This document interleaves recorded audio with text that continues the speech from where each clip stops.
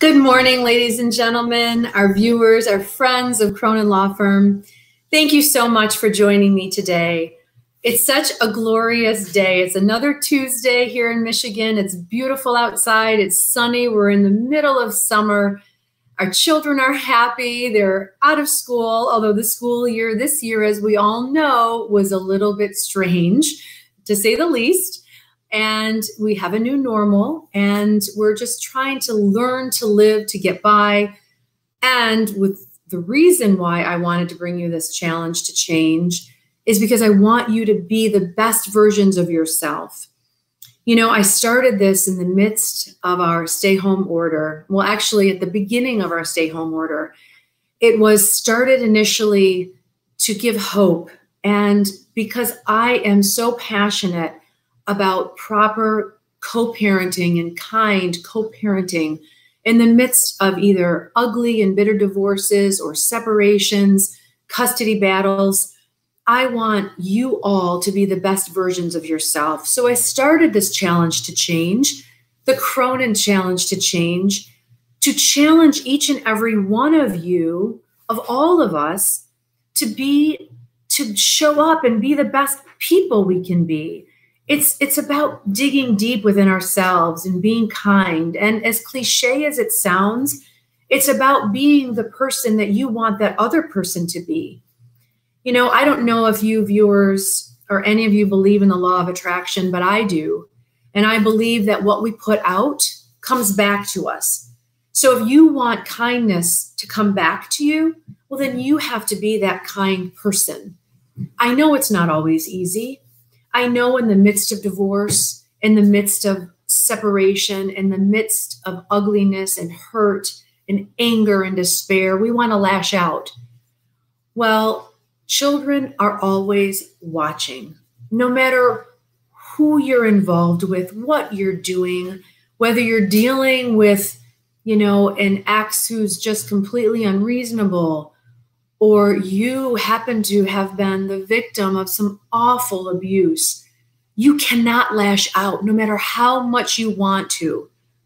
So the reason I started this challenge to change is because I want you to all know that you're not alone in this endeavor to be the best people we can be for our children. I have been a practicing attorney for over 25 years. It's flown by. Life just flies by, but we don't get any dress rehearsals. And I've seen the most horrific battles in court. And I say to myself, why do people do this? There must be a better way. And I want to bring a better way to all of you. So, you know, at the onset, we started this challenge to change, focusing on co-parenting and digging deep in co-parenting. And then after a few weeks of that, I brought some amazing, fantastic guests to you. And I will talk about all of them. So we started with Ashley Silverman. You know, she crushed her weight loss goals and she's coaching others on her journey. And Belinda Grunwald, who was an elder care specialist. We also met with Risa Kirshner. She's the author of Feel Better Mommy. She donated hundreds of books to various Detroit hospitals for children whose parents were hospitalized during COVID. And she herself was a divorcee and who dealt with so many other issues of co-parenting. And then we talked to Rebecca Agnew, my cousin, and she's an amazing musician. She's also a program manager at Gilda's Club in Detroit. We talked with Denisha Lyons, an amazing, amazing pastry chef. You have to try her food. She's so amazingly talented. She's the owner and pastry chef of Petite Sweets in Detroit. We talked with Lighthouse Live musical event coordinators, Howard Hertz and his son, Ryan Hertz. They wanted to give back so much to those dealing with COVID. And even Tiffany Johnson. She was a shark attack survivor. She's a motivational speaker. You know, she also withstood another horrific accident, even after her shark attack. So she knows her life has been saved to help others and to give back. That's what I'm trying to do here with this challenge to change. And I have brought guests, and other guests too. It's amazing in these 3 short months. of this stay-home order of COVID. We brought so much information. And just an aside, you may have to come back to this video because I'm trying to show you and bring to you some information to help you, to guide you, to provide knowledge. It's in giving people knowledge and educating them that they derive their most power. You know, some people just don't know what they don't know. And that's, you know, that's the start of a journey of educating and learning and digging deep. And we dug deep with some important issues, race relations, for example. We talked with Dr. Sabrina, who has helped so many people as her own therapist and social worker, but we talked race relations with her. We also talked race relations with Sourcebooks Detroit owners, Janet Webster Jones, and her daughter, Allison Jones Turner. We talked to Mr. Tony Stovall. He's the owner of Detroit's oldest men's clothier, Hot Sam's. We also talked to his daughter, who is an amazing dynamic speaker, Lauren.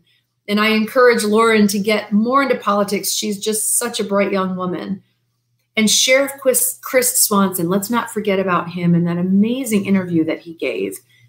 He unilaterally decided to disarm himself and his officers and walk with the people, walk in unified harmony, not as a protest, but as educating those watching to say, you know what, we're not going to separate ourselves. We are going to be one with our community. And it's only in being one with our communities can we move our nation forward.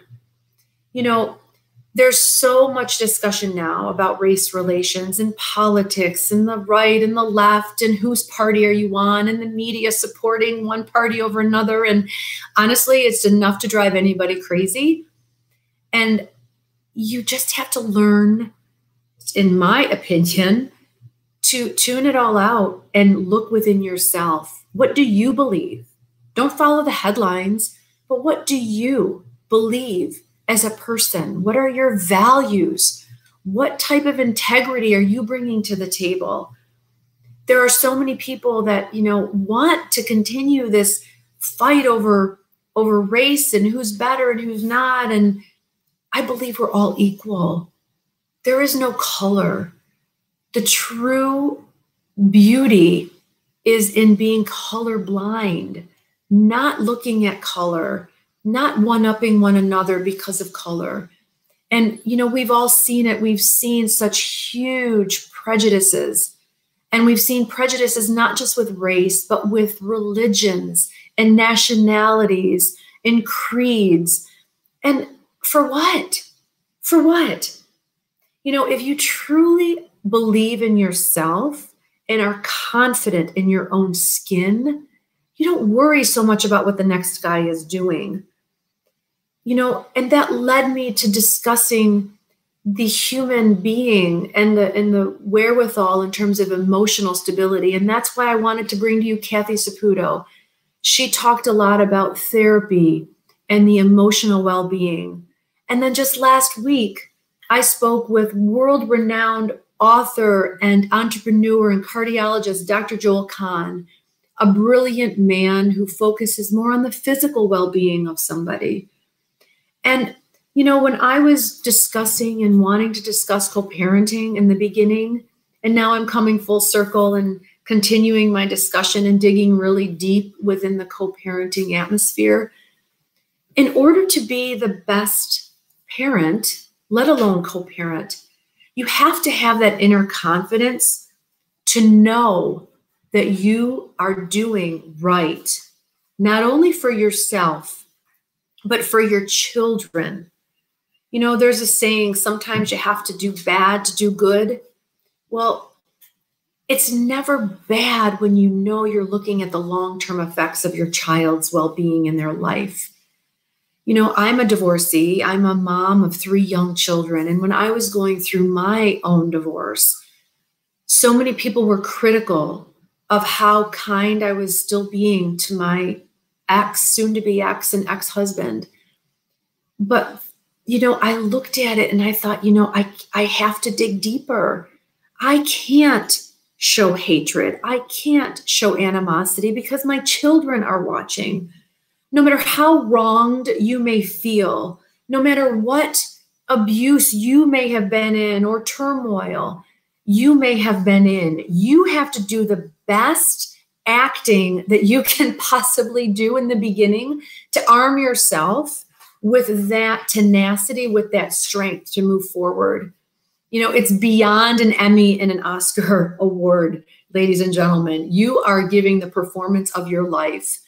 And make no mistake, it takes a much greater strength inside of you to be strong in the face of adversity than to mirror that same resentment back at you. Anyone can be mean. Anybody can be a witch or a jack. You know, I don't want to swear on TV and viewers, but anyone can be a jerk. Anyone. It takes inner strength and a wherewithal and a mental fortitude, ladies and gentlemen, to be that rock, to be that strength. Because you, no matter what, you know your children are watching. And your lawyer matters. To be a pit bull is not cool, ladies and gentlemen, because that lawyer that is trying to be that pit bull for you during that short 8 months to 12 months, it doesn't matter, because in the end, you are the one that has to deal with this co-parent long after that lawyer is out of the picture. Your children are always watching you. If you're hiring a pit bull to fight for whatever you need or want, well, then you may win the battle, but you're certainly not winning the war. If you're dealing with money and all of that, that's another topic of consideration. And if you're also dealing with huge emotional and psychological issues and turmoil and someone who's really truly sick at the other end, well, then you may need a pit bull for a short time. But remember the long-term effects of that. Now, I'm not saying to be a doormat. Please do not hear me wrong. Do not perceive me as being a doormat. Do not perceive my kindness or my imploring that you should be kind in the face of adversity as being a doormat. I am simply telling you to maintain your inner strength and your inner confidence no matter what other people are saying to you. Yes, you will get criticism. Yes, you will say, why are you being so nice to that person? Because he cheated a million times, or he abused you, or he's an addict. He doesn't know what he's doing, or he's this, or he's that, or she's a cheater, or she's that. You know, if you know a woman who, you know, ran around on this man who was such a good provider and a great dad, and he busted his butt to be home and take care of those kids. And meanwhile, you know, earning an income, but yet that wife was whatever, cheating with the pool boy. And he decided all of us he needed to separate or divorce, but he's still being kind. Well, good for him, because he knows the bigger picture. He knows that his children are watching. And I don't care if the other parent is as big of a jerk as he or she can be. You still have to dig deep, because again, your children are watching. And what matters to me, ladies and gentlemen, are our children. So do you know that the divorce rate in the United States is now at about 40%? At times, it was about 50% for a while. We're now third in the country. Actually, Maldives is the first country, #1 in divorce. It's an Islamic nation, but they're still #1. But for the United States, the reason why our divorce rate is so high, and this is in no particular order, but #1 is infidelity. 2 and 1 and 2 are often, you know, back and forth. Sometimes it's money, sometimes it's infidelity. Now they're saying it's money and financial reasons, especially in COVID. There's a lot of divorces happening, a lot of it because of the stay-home order, a lot of it because the stresses and the tensions. And, you know, stress is just another word for being overwhelmed. When you're overwhelmed beyond your capacity, that's when people are stressed. And some people have more of a capacity than others. So you can't judge someone's stress level just because this situation may not be stressful for you. Well, it certainly could be stressful for somebody else. So never try to judge someone for their current situation until you put yourself in their shoes. And for me, when I try to coach my clients, and we do this all the time, we have great success with our clients because we coach them, we show them, we teach them. We often go so minuscule as to show them how to edit their text messages. I'm here to empower you. My team and I at Cronin Law are here to empower you, to get you through divorce, not just for the best result of your divorce, but for the best results of your life. You know, make no mistake, just because the, divorce and children in the courts only see your children through the age of 18 doesn't mean it stops there. You have your entire life to live with the parent of your children, whether married or not. It's a lifelong choice when you end up getting pregnant and then having a child with somebody else, whether you're married or not, ladies and gentlemen. And so for that child who didn't ask to be born, who didn't ask then to be the result of a split household, you, in my opinion, have an obligation to rise up and deliver for your child. So in addition to the other matters that I spoke to you about, financial reasons, infidelity, some people just don't want to feel committed. We have such disposable things in our lives now. And as great as technology has been for our country and for our world, well, technology in certain situations hasn't been so good. People are jumping ship sooner than ever. They want that quick satisfaction. They're not used to working at things. They don't like to have to be invested in something. And I know I'm generalizing, but for the most part of our youth, people don't want to, be committed. And that's a reason why the millennials, really ages 23 to 38, are waiting to get married. And that's another reason why our divorce rate has lowered. So simply because our divorce rate moved from 50 to 40%, those numbers are a little skewed because people are waiting to get married. And also the statistics are showing the reason why millennials are waiting is because they had such a horrible time growing up in a split household. Numbers really don't lie, ladies and gentlemen, and it's tough on them. So remember, they didn't ask to be a ping pong ball in all of this. They didn't ask to live out of suitcases. They didn't ask to have two households. So why are you fighting over the little things? Why aren't you helping your child if they forgot something at their dad's or if they need something at their mom's? Why are you putting them in the middle? We have an opportunity, ladies and gentlemen, to change this dynamic. That's why I'm so passionate about this. I don't want our youth, our generation coming up to be victimized anymore. Ladies and gentlemen, you have to think about your actions. There is a psychological and emotional toll on our youth, not just on you. Stop being so selfish. I don't want to be perceived as lecturing you, but I need to get my message out loud and clear. If you don't understand the ramifications, if you don't have this knowledge of how deeply you are hurting your children, then you will never change. Change only comes with awareness and with acknowledgement of your actions. Ladies and gentlemen, the wounds for our children and for instance, the millennials are so deep that it has definitely affected their behavior. So I have to practice this myself. It's not easy. When I tell you that you have to be, an actor, when I tell you you have to, try to get that Oscar, that Emmy, or both, to be able to put your head down on that pillow so you can sleep peacefully at night? I'm not kidding. Sometimes it does take that outward action to then over time feel it on the inside. You know, I've seen the worst of cases in my years practicing family law.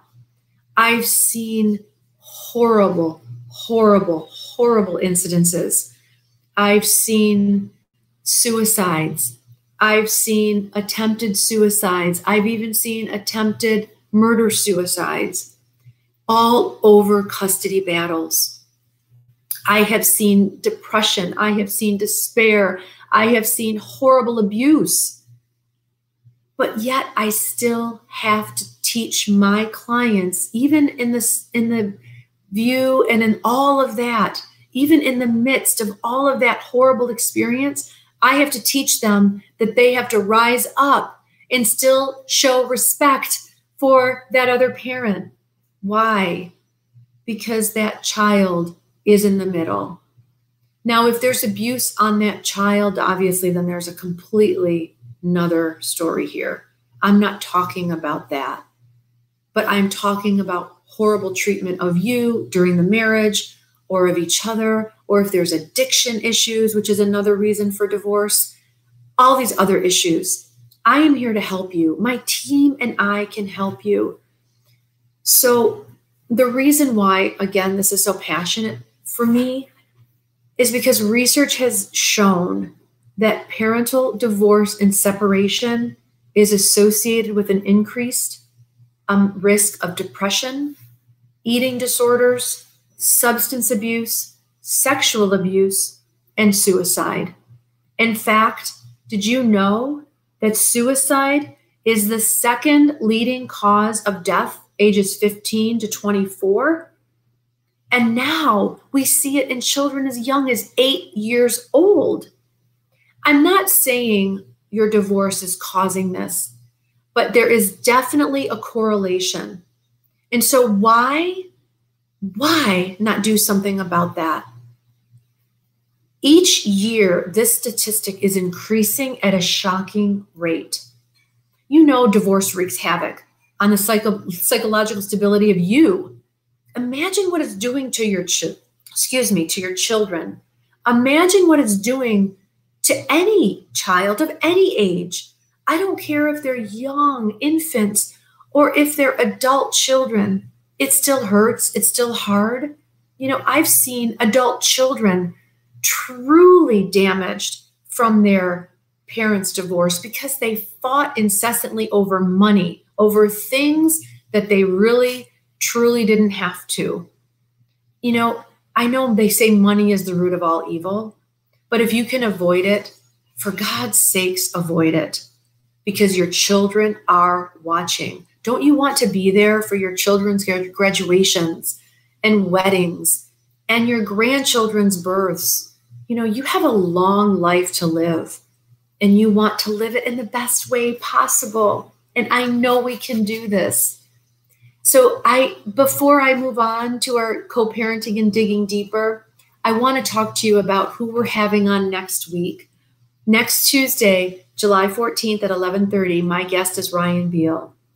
He is the CEO and founder of the Live Network.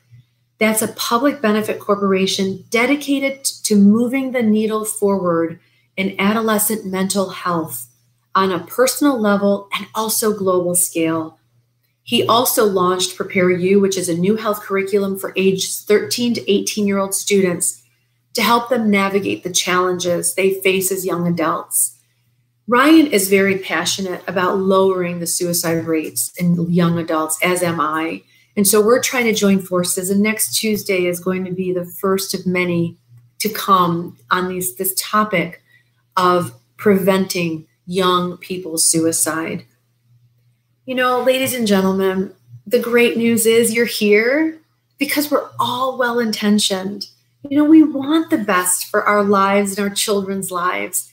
If you didn't, you wouldn't be here. You wouldn't care enough to listen. And if you didn't care enough to listen, then I wouldn't want you to listen anyway. I want those people to come on board with me and in this challenge to change because you want to. You want to be a better version of you.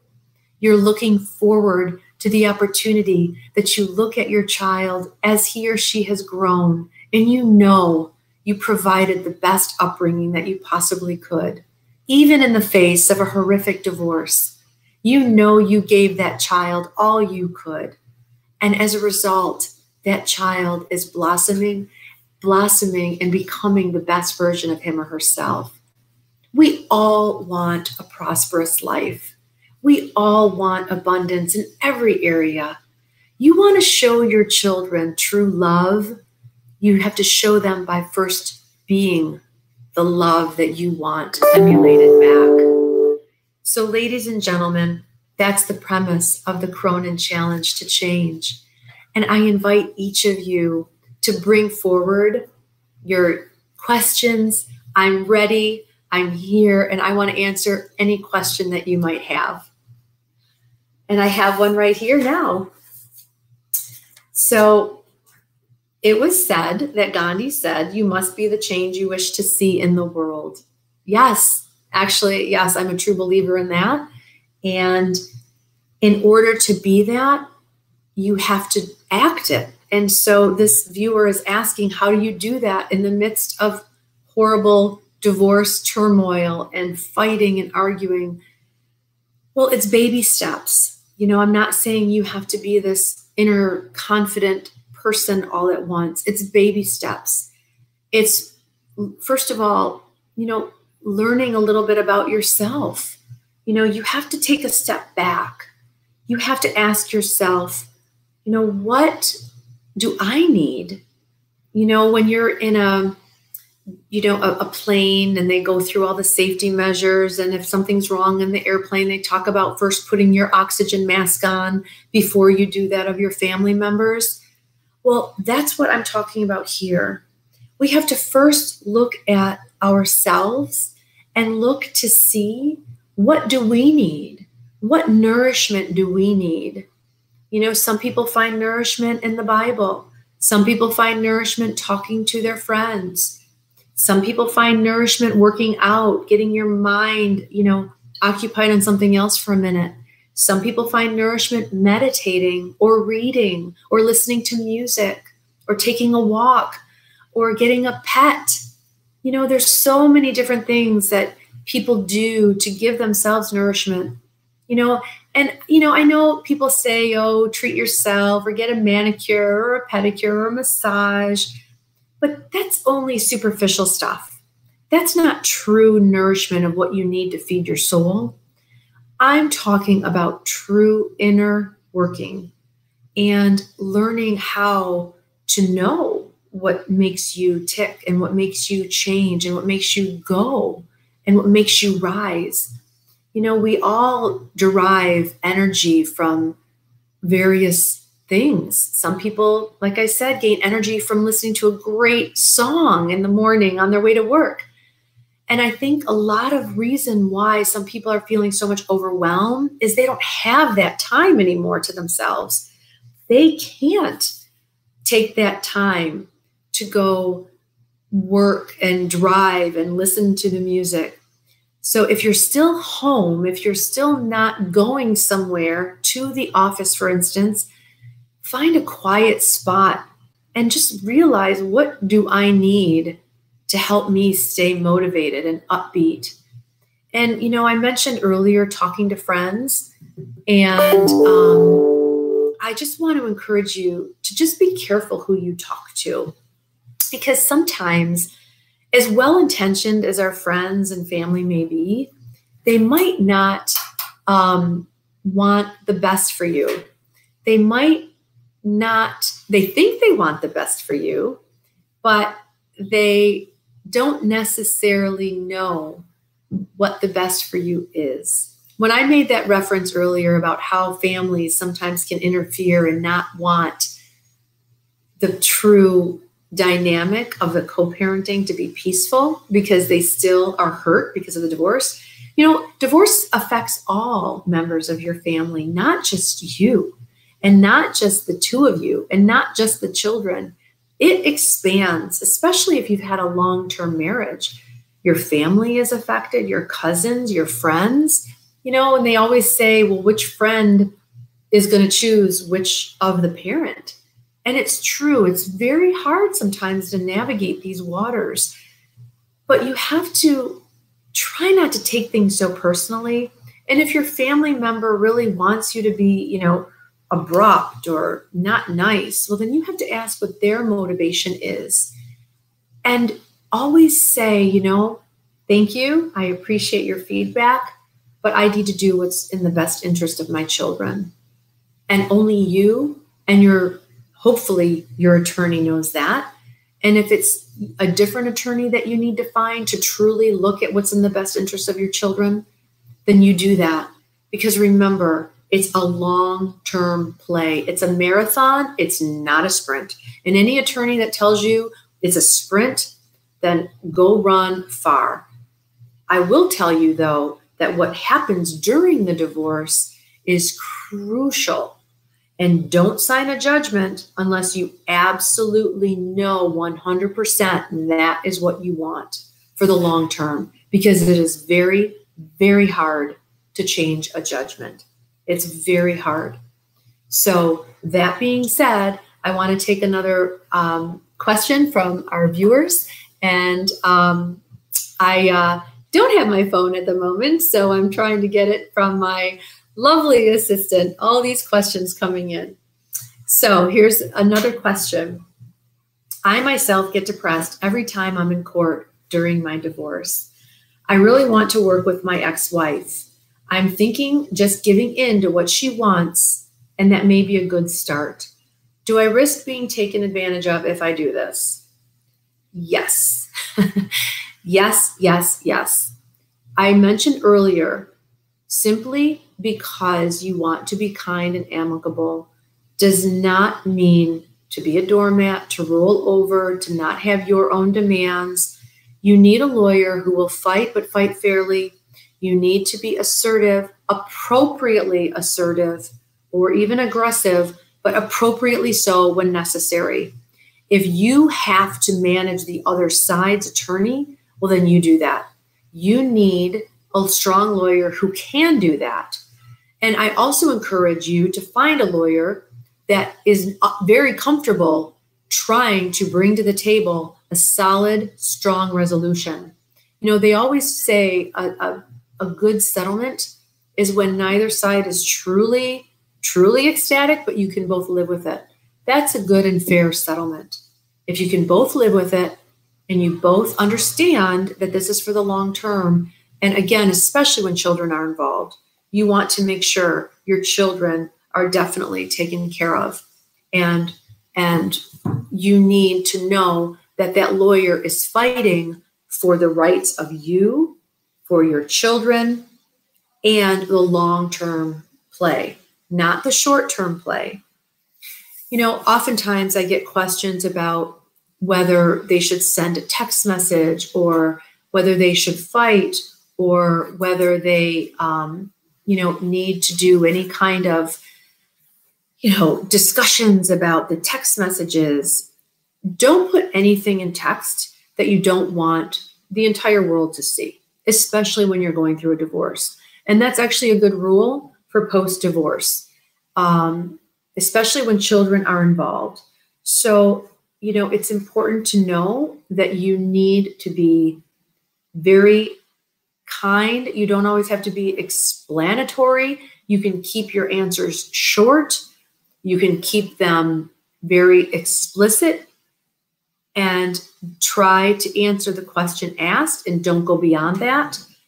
But again, that's a good topic for a good lawyer to help coach you through things and to help you respond, to know how to respond in texting and emailing and whatnot, because it's very, very important, especially if you're in the middle of a divorce.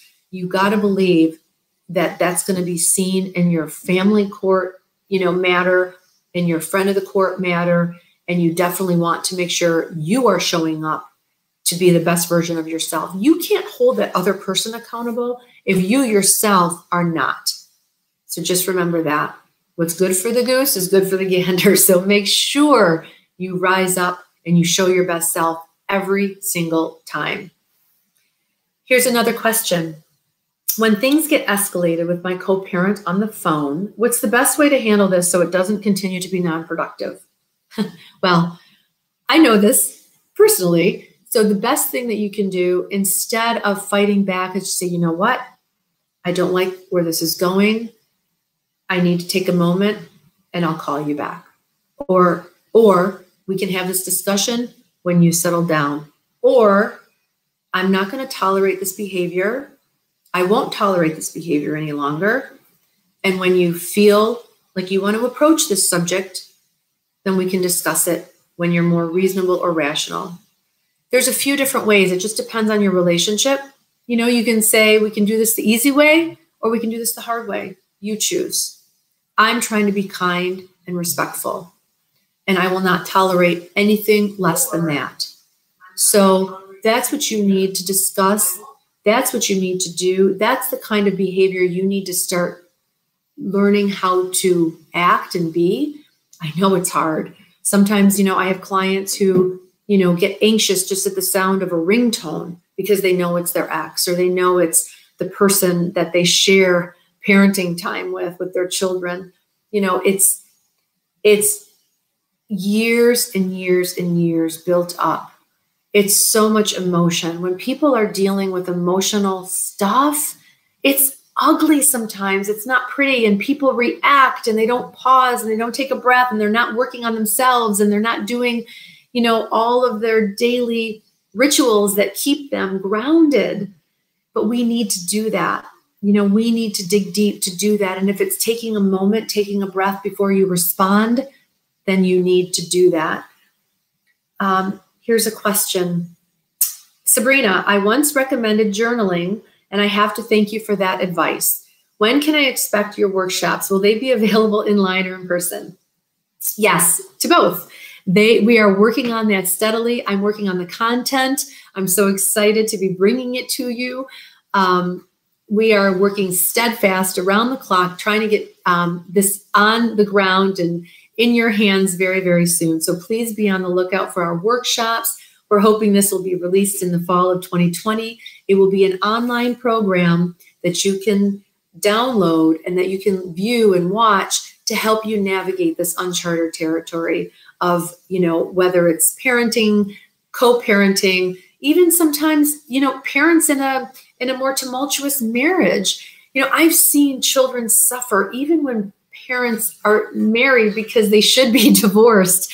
And, you know, I'm not saying that it's easy to divorce or you should stay married, or there's no judgment. This is a no judgment zone.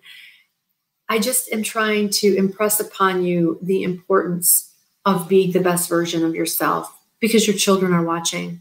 And if you're saying to me, well, how can I do this because my ex is doing this, or it's a tit for tat game, or, you know, it doesn't matter. You know, we have to do what's best for our kids. I have something that, you know, that someone was just talking, you know, that just commented. So I'm looking over my shoulder because there should be no excuses, right? No excuses. When our children are in the middle, at stake, their livelihood, their well-being, their success is at stake. So, you know, don't say, oh, well, my ex is doing this, so I'm just going to do it. No, be the better person. I can't tell you how many referees at the front of the court level will say, oh my gosh, it's unbelievable to me what they fight about. You know, I have seen horrific custody battles that I've been the attorney of, and it's amazing to me. Some attorneys don't care because they like the money. You know, they'd rather get the $20,000 in a custody battle, or worse yet, I've seen upwards of $50,000 to $100,000 in custody battles when this family doesn't have any money. And so they're indebted for years to the lawyer who fought and fought and fought. For what? For what? For your children to be even more stressed out on the verge of depression, anxiety, and suicide? For what? Look at the bigger picture, ladies and gentlemen. Look at the bigger picture. We are trying to form the next generation of youth to be the best version of themselves. You want these, you know, these statistics to continue to increase? I don't think you do. I think we all want what's best for our kids, but it starts in the home and it starts with you. And your family is going to look different, but it's still a family. They didn't choose their parent. They didn't choose their mom or dad. You did. You did. So simply because the family looks different, it's still a family. And whether that other parent gets remarried or has other children or has stepkids, that your child has another experience. You should look at it positively. They have the opportunity to expand their lives, to expand upon their knowledge base and what they know to be true. And I am excited to help you navigate a better future for you and your children. I have another question about boundaries. So what boundaries can we start establishing to begin a mutually healthy relationship? Well, the boundaries are there are so many, but it really just depends on you and what you can tolerate. Remember what I said about stress. Stress is when you are overwhelmed to the point beyond your capacity. So if you're so stressed about an exchange that it carries over into your time with your children, well, that's not good. So we need to protect you so that you're the best version of yourself when you do have that parenting time. So what can some of those boundaries look like? Well, it can look like you don't allow that other parent into your home because you need a safe haven. It can be you don't allow that parent to call you anymore, especially if your children are of a certain age and they have their own phones. Well, then they can call that child directly. They don't have to go through you anymore. Unless, of course, it's about the parenting time. You need to establish strong and firm boundaries that whenever it's about the children, that they contact you. They don't put the child in the middle. Unless, again, of course, your children, in my opinion, are older, maybe 15, 16, even 14 sometimes. They can discuss parenting time. But when they're younger, they can't handle it. Or if it's a new divorce, they can't handle it. Don't put that burden on them. Again, they didn't ask to be in the middle, so don't put them there. If there's an issue of a backpack left at the other person's house, well, then you may have to dig deep within yourself, call that other parent and say, hey, can we meet halfway, or can you drop it off, or, I can pick it up, whatever it is. You need to remember your children didn't ask to have two separate households. And remember what I told you earlier about the statistics and millennials not getting married and also having a higher rate of suicide and depression and anxiety. They didn't ask to be in two separate households. Would you like it? Would you like living out of a suitcase 50% of your life?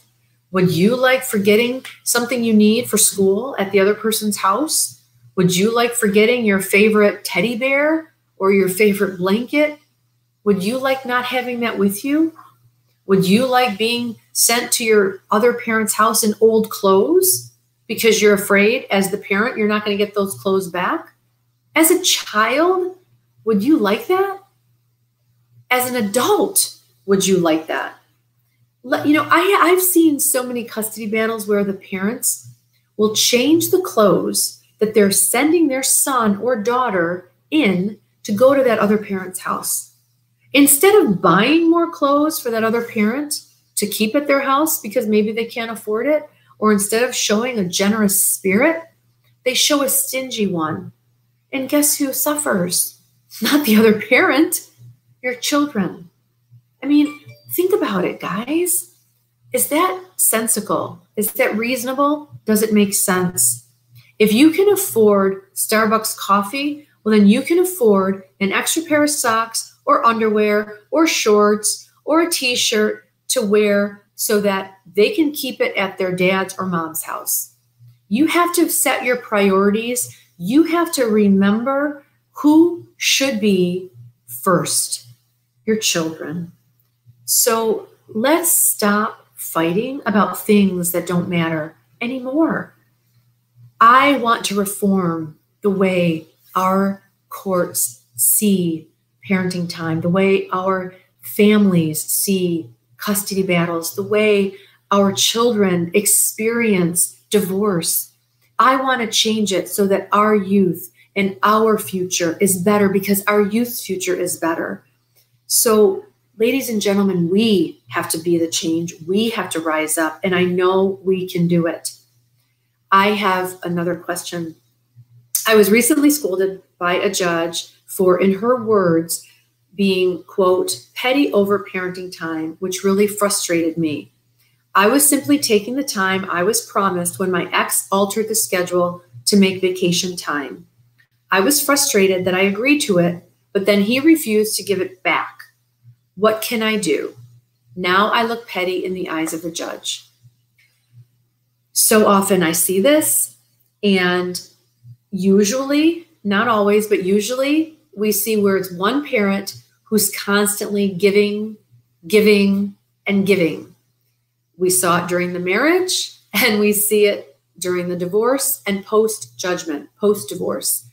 It's usually one parent that continues to give. So in this instance, I say, if it has accumulated to this over time, if it's a one-off, then, oh, well, you've learned, shame on me. I gave, and then I'm not going to make this mistake again.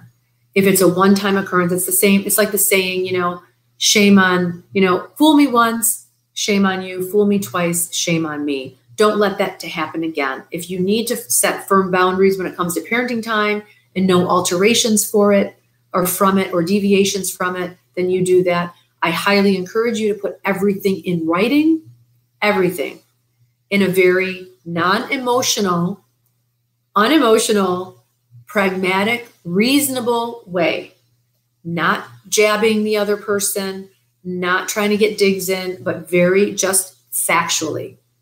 Set it out and say, because of this, blah, blah, blah, I'm either not going to allow an exchange of parenting time or a deviation from our schedule, because you didn't, or whatever, however you want to word it. If you want to call me, I'm happy to walk you through that text message or that email.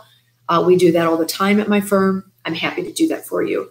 But in terms of, a repeat, a pattern, you've given, and again, unfortunately, it's the giver in a marriage or relationship that typically is the giver post-judgment. So you have to ask yourself, is it worth it to me to hire a lawyer to rectify some of this situation? We see it all the time. Bullies continue to bully until there's some pushback. Sometimes it takes one sucker punch. Sometimes it takes one punch to knock that bully out. And once they're knocked out, they won't do it again, or they'll realize their behavior. And sometimes they won't. Sometimes you're dealing with mental illness on the other side. Sometimes you're dealing with, addiction on the other side. Sometimes, you don't know what you're going to get.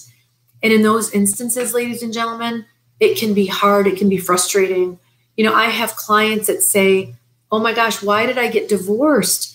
I see my kids half the time now, which is much less than I would have if I stayed married. And I'm still dealing with my jerk of an ex. My response to that, because I felt it too, my response to that is, by being separated both from an emotional and logistical perspective from that person, you are learning how to be a stronger, better person.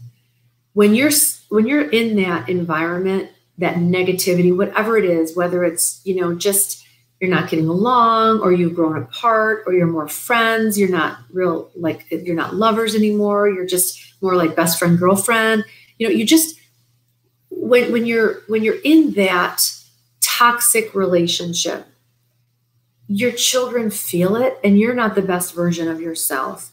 And let's just say, in the best of circumstances, let's just say that there's no toxicity, there's just no love. Don't you want your children to see a loving human connection?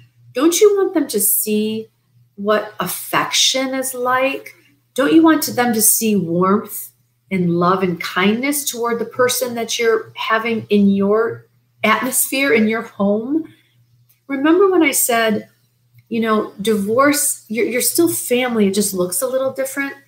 Well, hopefully, once you heal and you learn more about yourself so you don't repeat the same patterns, once you heal and you welcome someone into your life and you still have children that see a loving, healthy relationship, and you're still friendly with their parent, their dad or mom, and it's the best of both worlds. Divorce doesn't have to be ugly and animus. It doesn't have to show or bring out the malicious side of people. I know oftentimes it does, and usually that's the norm. But I want to bring it out so that it's not the norm anymore. I want to make the change. I want to be the change. I want these workshops to empower you to be the best version of yourself. And I need you all to know that it does get better. So those people who feel, at a loss or hopeless, that they're going through it and it's just the worst time of their lives, and even post-judgment in the first few years, if it's horrible and awful, it gets better. It gets better. Life is worth living. Bring some joy to your lives. Learn how to be the best version of yourself. And then you can co-parent beautifully. I can help you through this. I can help navigate these uncharted waters. I can help you so that you have strong, healthy-minded, loving children who want to get married or who want to have a peaceful, loving relationship. This doesn't just apply to marriages anymore, ladies and gentlemen. It applies to relationships in general. You don't have to have that piece of paper to know what it's like to treat somebody. And if you have a child with somebody that you weren't married to, well, then you're going to have issues down the road with custody more than likely. So you're going to need these lessons in learning how to deal with someone, whether you like that person, whether you can't stand that person, whether you wanted the divorce or the separation, whether you didn't, whether they wronged you a million times, whether they cheated you, stole money from you, were addicted to drugs, whether you lived a horrible life with that person. In the end, what matters is that you are at peace with yourself, and then you can be a peaceful parent to your children. I have another question. I am excited to listen to your series. I feel like every problem I have is discussed. So thank you for that. Well, thank you so much. I appreciate that comment. My question is, my 8-year-old son made a comment that I never let him do fun things. I asked why, and it was because I require him to wear a helmet and daddy doesn't. I am trying to be respectful of my ex's parenting style, but is this something I have the right to speak to him about? Maybe my son isn't clear as to what really happened, and I don't want to attack my ex, but I'm concerned. So I've seen this a lot where the co-parenting styles are so different. I've seen it where, a young child was riding on the back of a motorcycle, not fully clothed, no helmet, and the mom was all concerned, similar here with not wearing a helmet, riding a bike, or, skateboarding or whatnot. The thing that you have to remember is it is hard to relinquish that control. It is extremely hard. And that's where a lot of this tension and fighting and bitterness comes from. But here we're dealing with something different, the health and safety and well-being of your child. So in my opinion, I would simply send either a text message or an email, or if you feel comfortable speaking to that person, sometimes things are better in a verbal discussion rather than in a written discussion, because sometimes text messages can be misconstrued, especially when there's an argument that has already happened. But take the emotion out of it, take the blame out of it, because we don't know yet what really happened. So I would just ask in a very non-confrontational way, ask this person, I know you're, this is the dad. So ask the dad, hey, whatever this person's name is, our son said that, he was riding without having to wear a helmet. Is that true? And then if the dad says, well, if he gets all huffy, well, yeah, what are you accusing me of? Blah, blah, just say, what, you can disarm the conversation. You can say, what, I'm not accusing you. I really would like it if, we had the same rules at each other's houses. And, that's never always going to happen. Sometimes it happens in a very good co-parenting relationship. Sometimes it happens. Sometimes the two people work together well as a team. Sometimes it doesn't. So all you can then say is, I would appreciate it if you would respect my wishes as his mom. Please have him wear a helmet, and it's very important for me and the safety of our child that he wears a helmet when he does X, Y, or Z. And that's all you can say. And if it comes up again, maybe reaffirm it in a text message or confirm it in an email. However, the dynamic is between the two of you will really depend on moving forward and how you should better deal with that. But it's always good to keep it in writing just in case it ever needs to go back to court. Now, again, these one-offs are not something that you need to really bring to the attention of a court or your lawyer, but sometimes it is very important to continue to document because of a repeated pattern.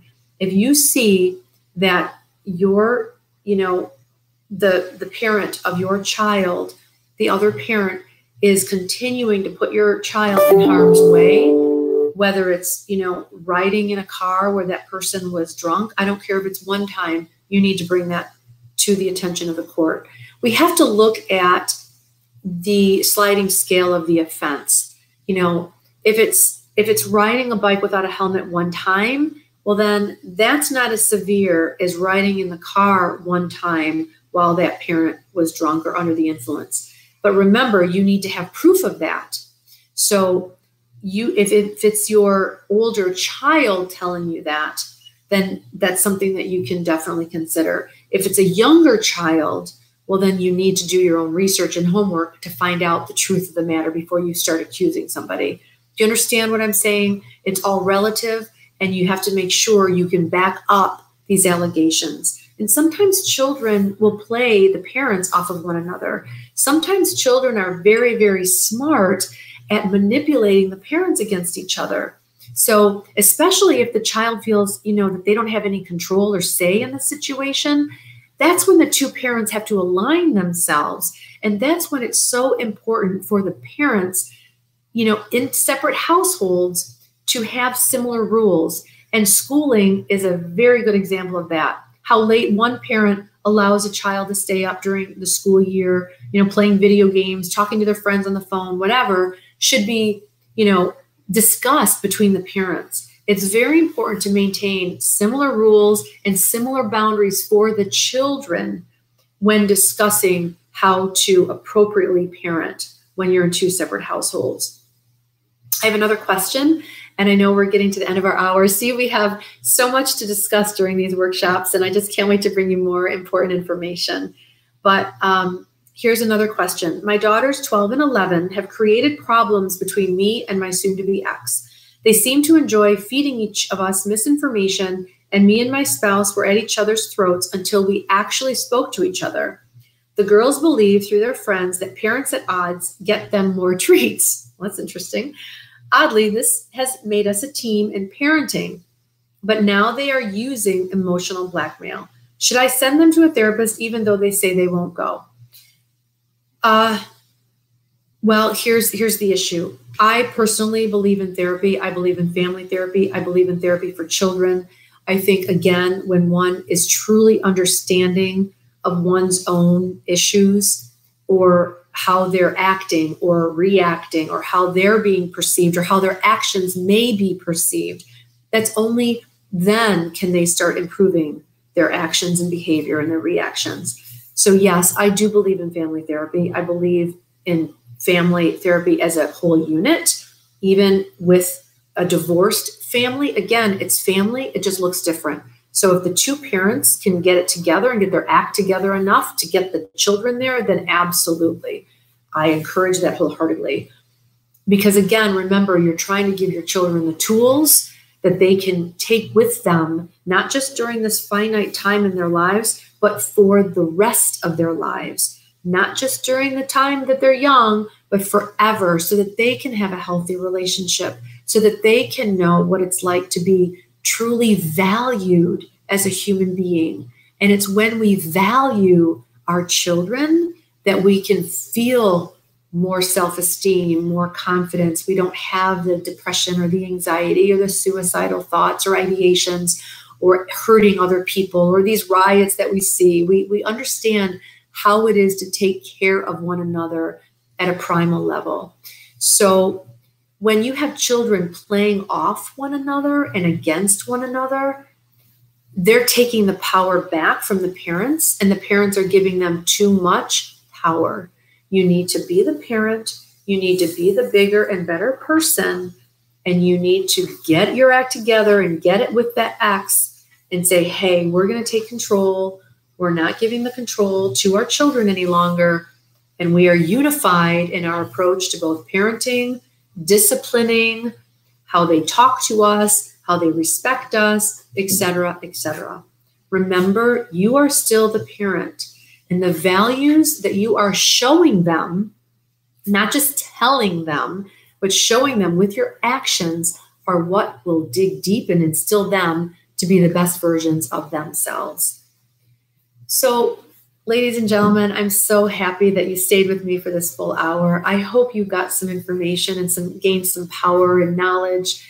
And again, I said it earlier on Facebook that, so many of you have asked about me and my personal experience and why I'm so passionate about this. And it's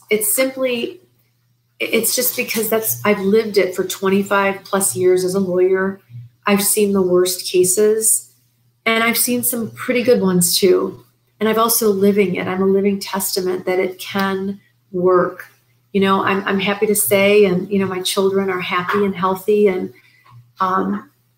we have a good co-parenting relationship with their dad.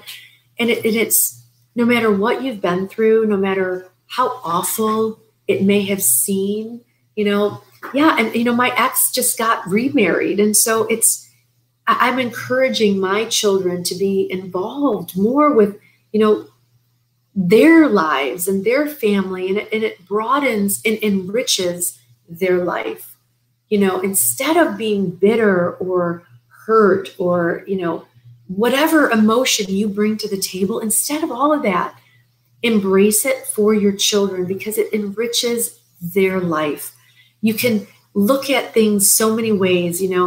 Tony Robbins, who I love and follow, has said, nothing has meaning except the meaning you give it.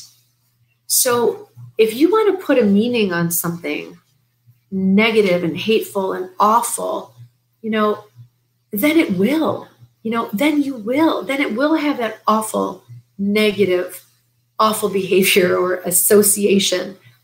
But instead, if you put a thought on it that, it's empowering, my children will have a more rich life. You can't have two thoughts going on in your brain at the same time. So try to think positively, and try in the beginning, you're going to have to be that actor, but it can be done. And ladies and gentlemen, please know that we at the Cronin Law Firm are here for you. I'm here for you.